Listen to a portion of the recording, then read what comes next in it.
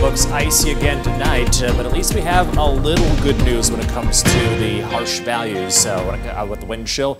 But we have slightly warmer weather coming tonight. Now, it still looks pretty frigid across much of the Midwest. So Rockford's hovering right at about -2. Similar situation for Chicago, and Lake Michigan, of course, easily freezing up when we have weather this cold. But at least it's not in the 30s below zero like Fargo, North Dakota's seeing currently. We'll continue to have near zero wind chill values going into this evening. A few spots like Winnebago, Sublette, you're looking at the double digits above zero because there's not a ton of wind, and that is the relief that we'll see into tonight. Some of the good news is that with the winds going calm, we don't see quite as much wind chill. So moving forward tonight, we still have temperatures below zero themselves, so a pretty frigid night ahead under clear conditions. But no, the wind goes calm, so we don't have that piling on to the frigid weather that we have in play. So unlike last night where we saw the teens to 20s below zero because it was fairly breezy, you can see that future track doesn't really see the wind chill changing too much. Later on this evening, still right around zero. Later tonight, with winds going nearly calm, we are looking at the positive digits by the time we get to tomorrow morning. So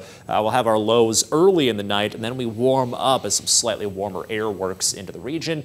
Not going to see much improvement beyond that. Still feels like the single digits into tomorrow afternoon, but at least it's a little warmer than how we feel as of today. We'll go into the weekend then with much warmer weather around the corner. So again, we're warming up slightly overnight, and that boosts us up to about 22 for tomorrow afternoon. We only had the mid-teens today, so this is a good 5-degree rise or so. At least we're back into the 20s, and we see some sunshine. Winds do remain light, so we don't see much of a breeze, adding to some wind chill into the end of the work week. Then as we get into the weekend, again, warmer weather's around the corner, but it comes with a side of snow.